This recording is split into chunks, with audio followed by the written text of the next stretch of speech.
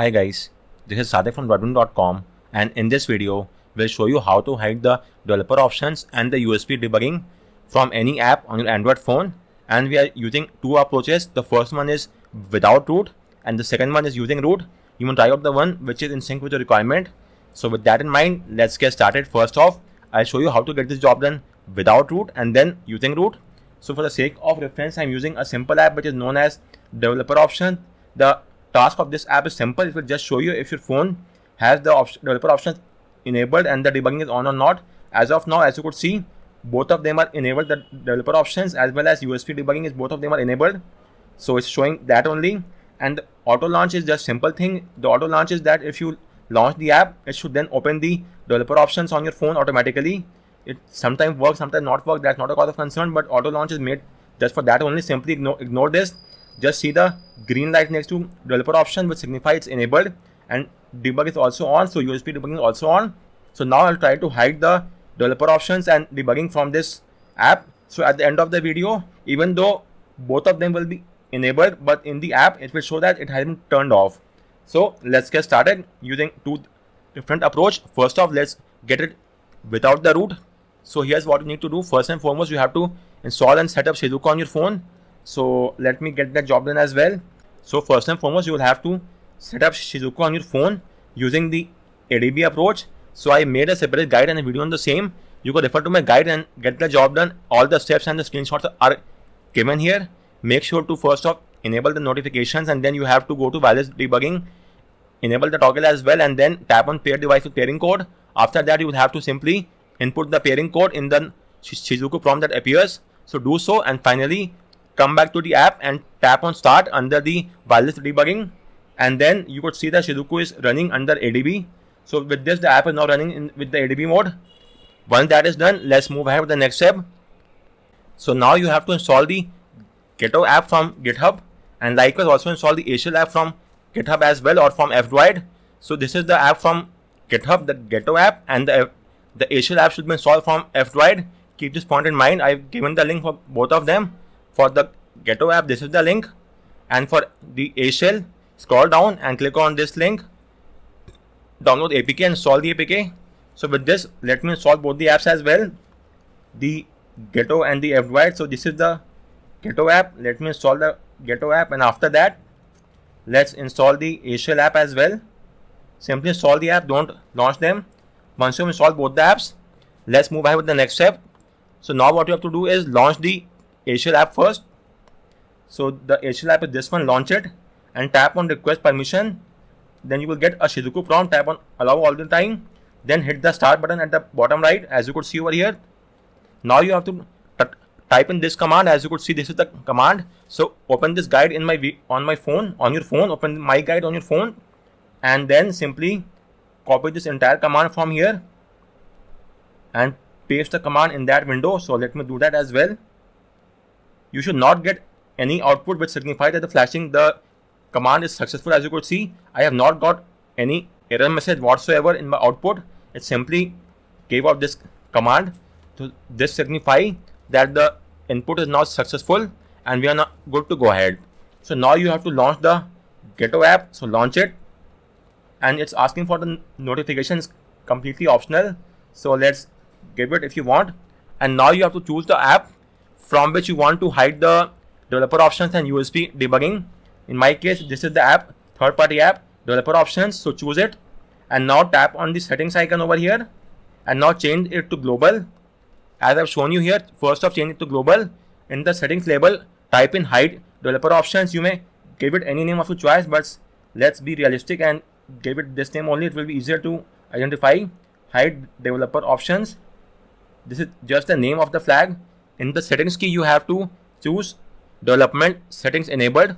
So let's search for this development settings enabled. This is the flag. Choose it. Settings value on launch should be 0. Likewise, the last flag, just give me a second.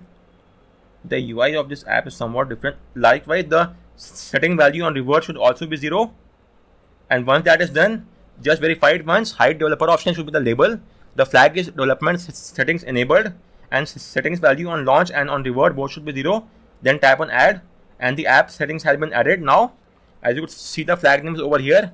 Tap on this app icon over here, and you could see the developer option has been shown as in red color. So this signifies that it has been turned off. The app is not able to identify this.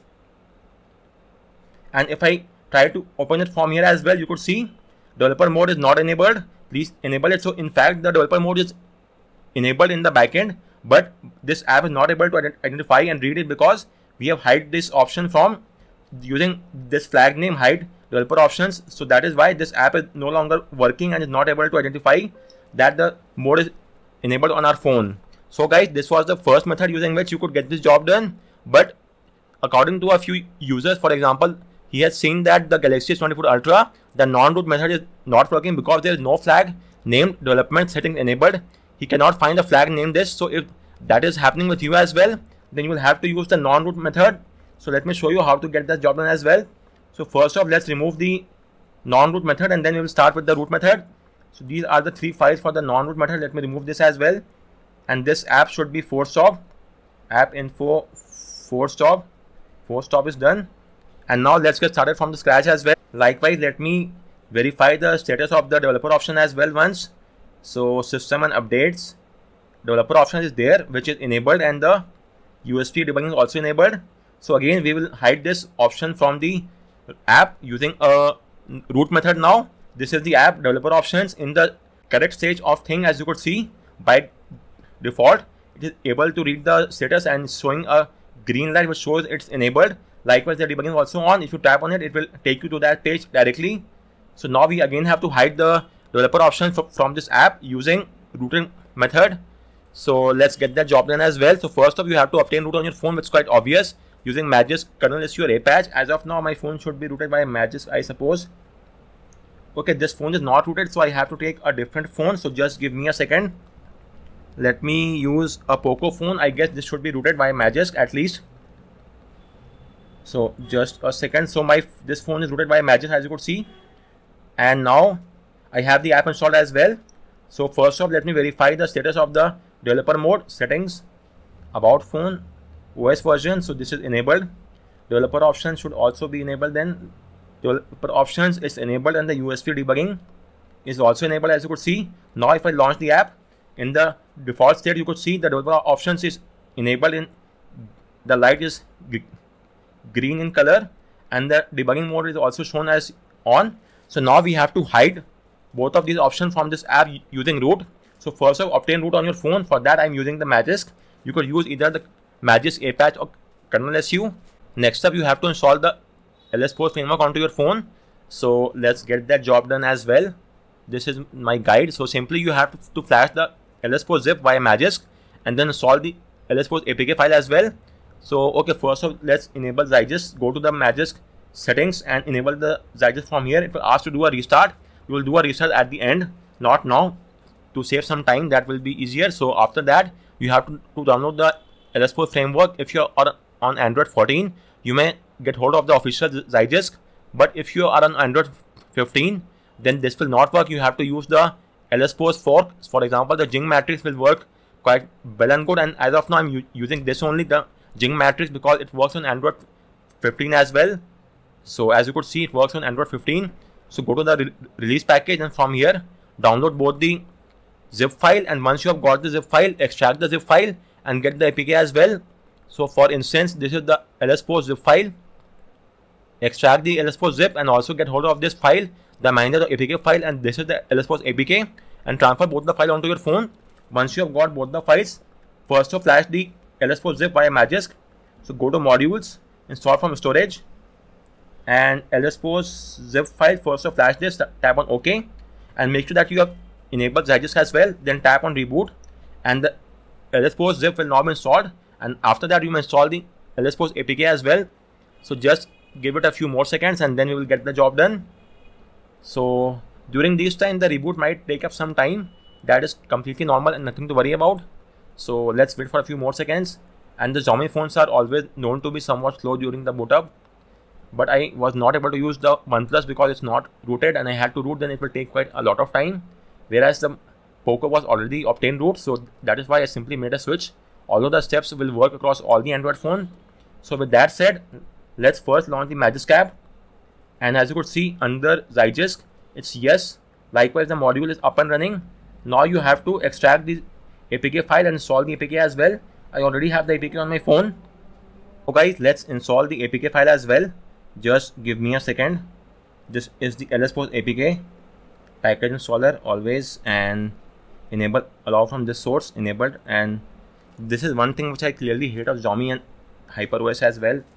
But since we don't have anything we can do over here, so we have to wait for 10 seconds. And once that is done, tap on OK. And let's install the LSPOS as well. Now tap on open. And we are now inside the LSPOS. Now the next course of action, just let me see. Okay, so it was over here. Now you have to search for the settings firewall module. So go to the module section, search over here, type in settings, and there is no space in between. Type in firewall, okay, without any space, firewall, and you have got this module. Tap on it, go to the release section, tap on asset, choose the APK file. It will now be onto your phone. It's now downloaded. Once that is done, install it as well. And this is the app release.apk. So install the app, but please do not launch the app. Instead, tap on the expose notification, tap on it, and then enable the toggle next to enable module. Now tap on the settings icon over here, and as you could see, it's still showing as module is not activated. So the reason is because we haven't done a restart. So after you have enabled the module and the system framework has been checked out, you will now have to do a restart. This is compulsory. So okay, one more thing, if you haven't got the LSPOS notification, as you could see in my screenshot, if you haven't got that, it's not a cause of concern. Simply manually launch the LSPOS app, go to the module section, choose the module from here, and then enable the toggle from here. Both of them are the same thing, and once you have done the enabling, you will have to do a restart of the phone, or else the module will not work. So let me show you. Just long press the power key and do a restart, and again this reboot might take some time. So let's wait for that to happen. Okay, one more thing, if for some reason the setting firewall module is not shown in the LSPOS, you may manually get hold of the APK file from their GitHub page as well. I've given the link. This is the app release. Simply get hold of this app from here. This is the firewall settings. As you could see, this is the module. You may also manually get hold of the module from here, then install the module, then tap on the expose notification and enable the module, or manually launch the expose app, then go to the module section and enable the module from there. Once you have enabled the module, let me show you. Go to LSPOS and then go to the module section, and as you could see, it's now enabled. So now you may tap on this settings icon and it will now open the app. You may also manually open the app from here as well. Select firewall app, and now scroll here and search for the app of your choice. So in my case, it's the developer option third party app. Checkmark that app, and after that tap on the app name as well. And now you have to scroll down for the title of the flag, which should be, okay, just give me a minute. This is the development settings enabled. Scroll down and search for this flag. So this is the flag. Tap on it, and now you have to give it the value of 0. Tap on save, and as you could see, it is showing as replaced with 0. So we have replaced the value of this flag, USB debugging and developer option flag, with 0 in Boolean, which is false. So once that is done, you may now minimize it and now relaunch the app of, in my case, it's the developer options app, from which I have hidden the developer options. So I am launching the third party app now, and as you could see, it's showing as red in color over here, and it's showing as developer mode is not enabled, whereas in actual my phone it's enabled. Let me show you that as well. Let's keep this app minimized, and now if I go to the settings menu from here, just let me access it. Additional settings, developer options, it is over here. So you could see, although it's enabled, but in the app it's showing as it's not enabled. So if I go to about phone, then it's always enabled, but the app is not able to read that. Let me show you at the same time both of them. The developer options is not enabled over here. As you could see, it's showing as red in color, and the message is also given it's not enabled, but in reality we have this enabled. So I have hidden the developer option from this app, and your task stands complete. So guys, on that note, we round up this video. The flag for both the root and non-root is the same. As you could see in the root method, we have turned off the flag of development settings enabled to 0, the boolean value of false. Likewise in the non-root method as well, the value was of this flag only, as you could see, and we have put the value of that as 0 as well, on launch, on revert, as both of them as well, as you could see. So you just have to turn off the value, turn off this flag by typing in the value 0 for the flag across both the settings. So guys, on that note, we round up this video. If you have any query with regard to any of the steps, do let me know in the comment section, and thanks a lot for watching.